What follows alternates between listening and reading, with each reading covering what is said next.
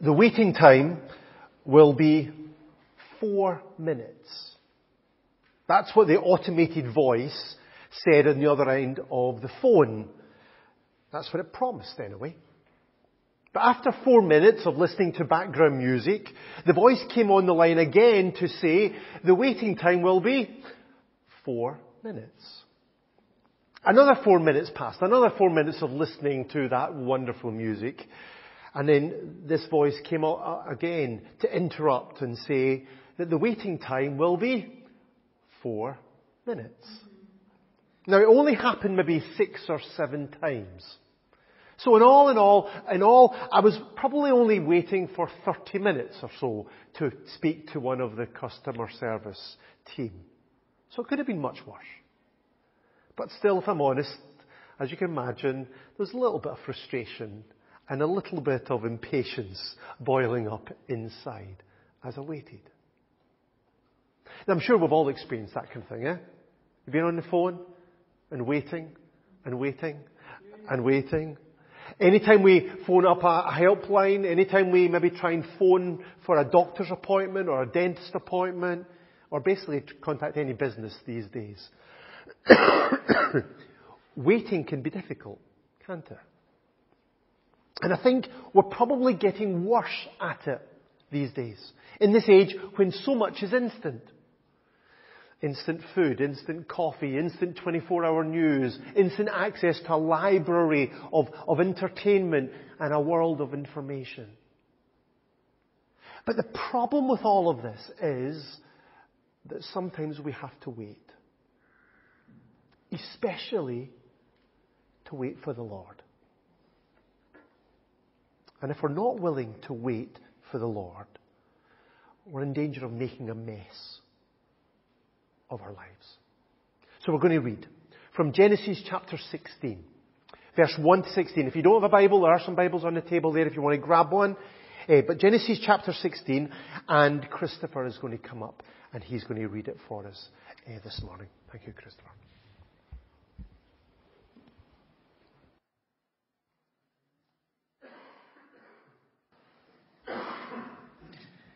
Now Sarah, Abram's wife, had borne him no children, but she had an Egyptian slave named Hagar.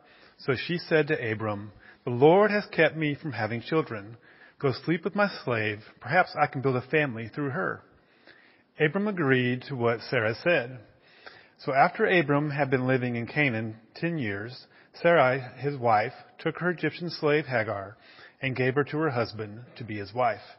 He slept with Hagar and she conceived. When she knew she was pregnant, she began to despise her mistress. Then Sarai said to Abram, "You are responsible for the wrong I am suffering. I put my slave in your arms, and now that she knows she is pregnant, she despises me. May the Lord judge between you and me." "Your slave is in your hands," Abram said.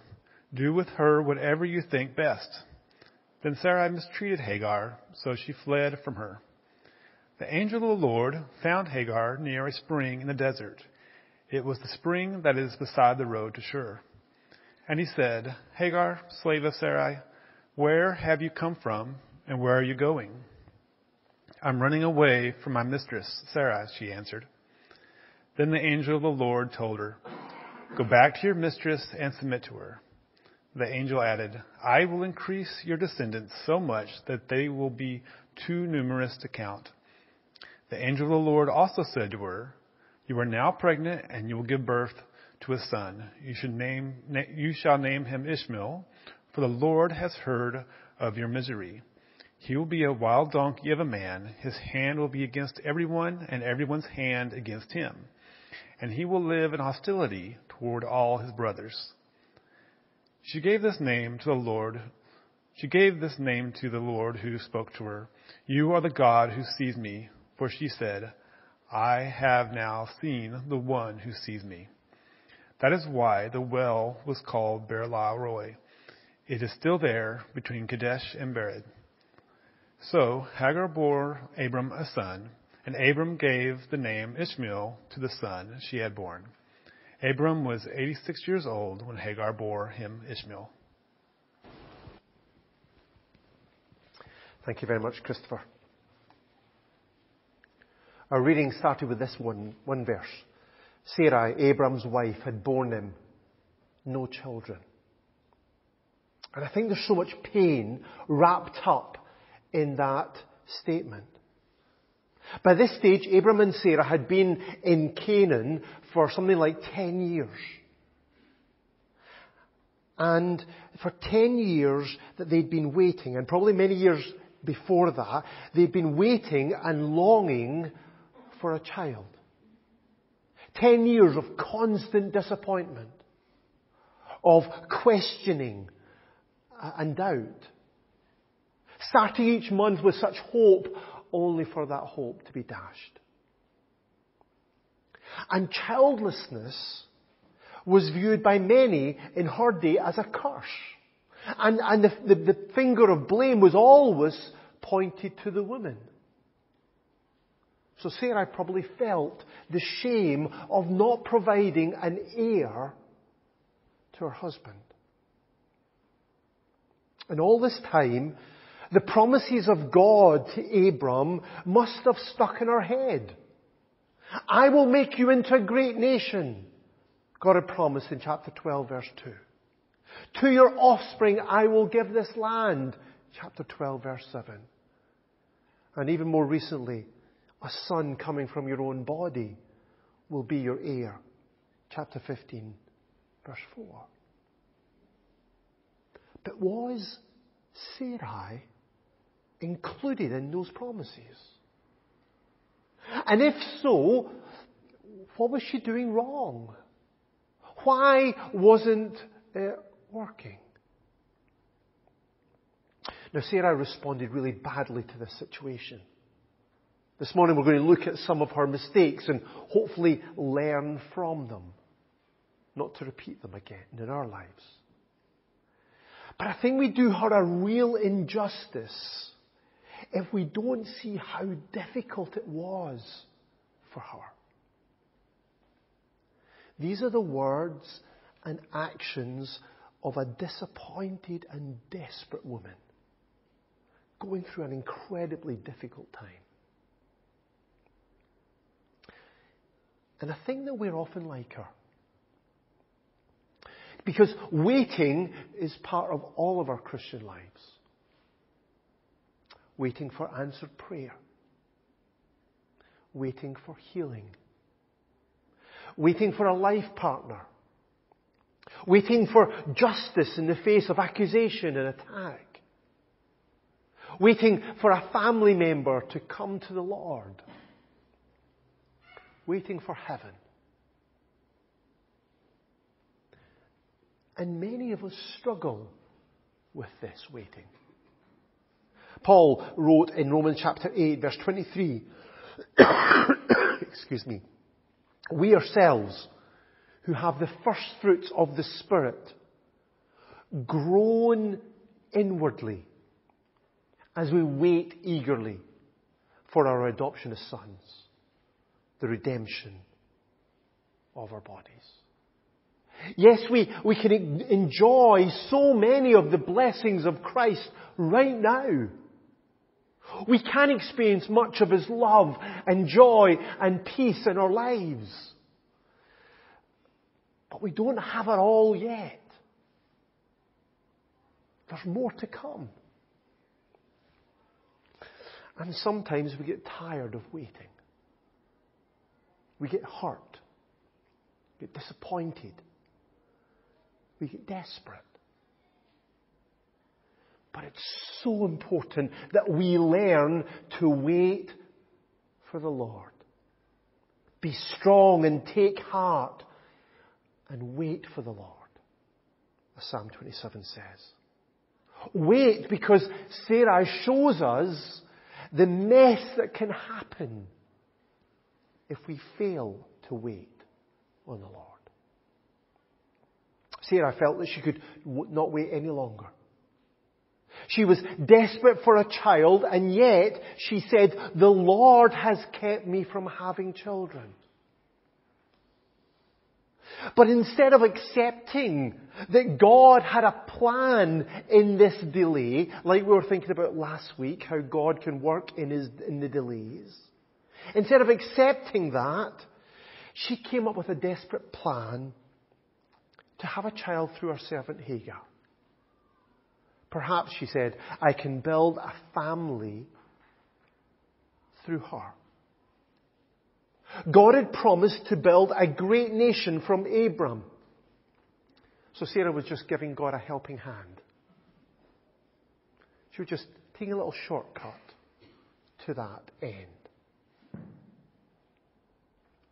And we can be tempted to try to do the same with God. We want to experience God's best for our lives. But we just want to get there a little bit quicker. We want a shortcut to maturity. Or a quick road to success. But shortcuts aren't always a good idea. You ever taken a shortcut that Google Maps suggested? Only to find yourself on this tiny, narrow, bumpy road? Or maybe come up to a dead end? Shortcuts don't always work out in our lives. And the walk of faith calls us to rely on God. Not on our own ingenuity and strategy. This very famous verse, Proverbs 3:5. Trust in the Lord with all your heart, and lean not on your own understanding. A guy called Pete Quist, he says this: faith is living without scheming. Living without scheming. Trusting in God, not trying to work it all out ourselves. We can depend on God to accomplish His will and His way. Shortcuts are never a road to success with God.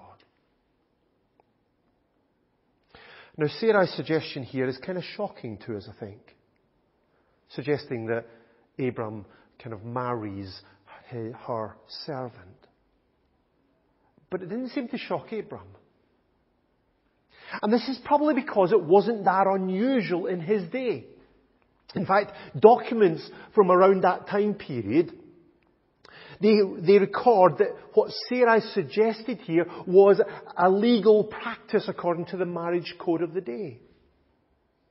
A childless woman could give her maid to her husband, and the child that would be born from that marriage would be classed as the first wife's child. So if other people in that area heard about what Sarah was doing, they would have probably found it quite acceptable.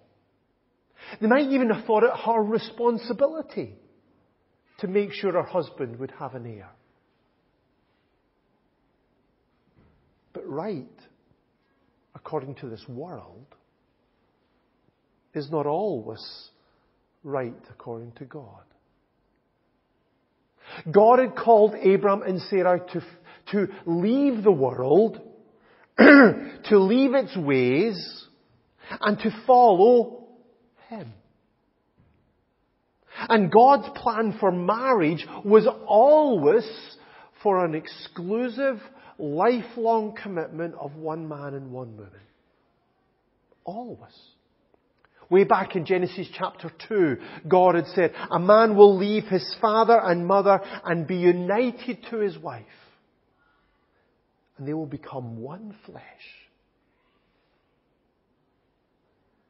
But in this moment, Abram wasn't looking for God's will. Before, in his life, Abram had asked God what His will was. But this time, there's no record of Abram or Sarai asking God for guidance. It seems they were following the wisdom of this world rather than God. You ever been tempted to do the same?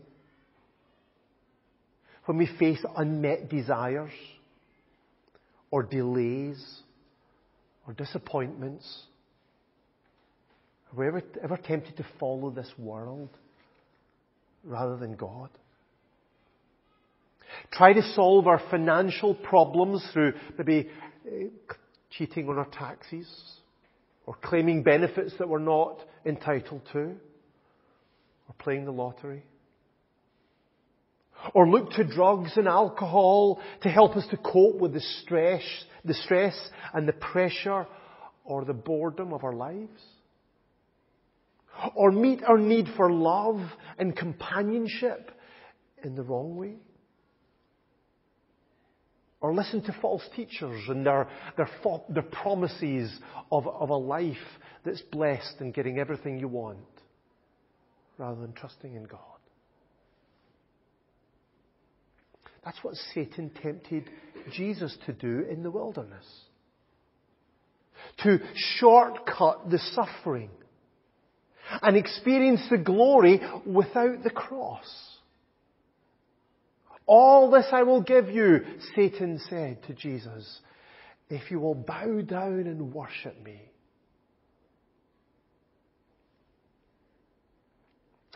So the world may say that it's okay to do this. They may even say that we're entitled to do it, that it's our right. But we're called to follow God, and not this world. Do not conform any longer to the pattern of this world, Paul writes in Romans chapter 12. And this may mean that we have to choose the harder way. It may mean that we go on the narrow road. It may mean a costly decision. But ultimately it's the better road, because God's will is His good and pleasing and perfect will. So we can trust that His ways are best, even if they're tough. And going outside of God's will always causes problems. We see that in Sarah's life here. She was trying to build a family. And initially her plan seemed to be working. But instead her actions started to tear her family apart. When Hagar found that she was pregnant, she began to despise her mistress, it says in verse 4. She used her success to ridicule Sarai. And Hagar's actions then brought Sarah and Abram into conflict.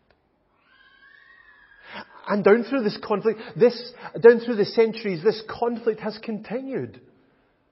Many of the Arabs, they claim to have been descendants of this son born to Hagar. And we all know the conflict between them and the other children of Abram. There is a way that seems right to a man, Proverbs chapter 14 verse 12 says. But in the end it leads to death. There's a way that looks right, that looks great, that looks to answer all of our needs and desires. But in the end it leads to disaster. Going outside of God's will always cause us problems. Might not be seen immediately, but eventually it'll be obvious that no matter how good it appeared, abandoning God's plan is always a disaster. In the middle of this conflict, we might have hoped that this faith family would have turned to God for help. But instead, they tried to fix it themselves. Sarai, she completely ignored her responsibility in this mess and instead attacked Abram, her husband, blaming him completely for the situation. You are responsible for the wrong I am suffering, she said in verse 5. Then she started to abuse Hagar. Abram, for his part, he stepped back from his responsibility as the head of his family and left Hagar in the hands of bitter and twisted and angry Sarai. Your servant is in your hands, He said, do with her whatever you think best. He just turned his back while others did wrong. And Hagar, well, she did the only thing that she felt she could. She fled from her. Verse 6. When God met her, she was on the road to Shur, on the border of Egypt. She was heading back home, back to where she had come from, hoping that she could make a better life there. Wonder if you recognize any of those responses to the problems that are caused by our sin. You ever found yourself blaming and hitting out at others? Dodging your responsibility? Running away from your problems? They're such human responses. It's how Adam and Eve responded when God confronted their sin. Adam said, the woman that you put here with me, she gave me some fruit and from the tree and I ate it. Blaming both God and his wife. And Eve said, the serpent deceived me and I ate. Such a human response for us to do that, to blame others, to head out at them, to dodge responsibility, to run from our problems. But the problem is, we'll never experience recovery that way. We'll not be restored until we face up to our responsibility, face up to our guilt, and bring it to God. This is what David experienced. He wrote about it in Psalm 32. He said, when I kept silent, my bones wasted away through my groaning all day long. Then I acknowledged my sin to you and did not cover up my iniquity. I said, I will confess my transgressions to the Lord. And you forgave the guilt of my sin. That's the only way to experience that restoration. So this family was falling apart. But God in His grace stepped in. Look at verse 7. The angel of the Lord found Hagar. Hagar learned some incredible lessons that day. Abram had turned his back and allowed Sarah to treat Hagar unfairly, but she learned that God sees the suffering of people. She called him, "You are the God who sees me." God saw Hagar put into this impossible situation. He saw her poor reaction to it. He saw the mistreatment of her mistress. He saw her hiding in the desert. And God sees us too. Nothing in all creation is hidden from God's sight. We may feel invisible to others, but God is always watching over us. Always. Hagar also learned that God hears the cries of our hearts. God told her to call her son Ishmael, which means God hears, for the Lord has heard of your misery. David wrote, the Lord hears the needy. He hears the cries of our hearts. He hears our desperate prayers for help. But Hagar didn't only learn that God sees and God hears. He also learned that God comes to help. This angel, or this messenger, appears to be the Lord Himself. Because He promises Hagar only what God can do. And He is called the Lord in verse 13. So it's incredible to think how the value that God places on this Egyptian servant and her unborn child. Sarai abused her. Abram abandoned her. But God in His grace came to help her. When she thought she was on her own, God showed that He was right there with her. And this is who our God is. Jesus is called Emmanuel, which means God with us. Jesus saw our need. He heard our cries. And in love, He came to us to lay down His life for us. So that if we put our faith in Him, then we can know that we will never be alone. We can know that He is watching over us when we're despised. He cares for us when we are neglected. He doesn't desert us even when we mess up. He's committed Himself to us in His covenant of grace. And He's willing to come to us in our time of need. But God didn't just rescue Hagar. Finally, He also called her to repent. Go back to your mistress and submit to her. She had to go back to where Abram and Sarai was living. But even more than that, she had to go back into the role that she had in that family to submit to Sarai. God would deal with Sarai's faults, but Hagar had to face up to her responsibility. She had to repent.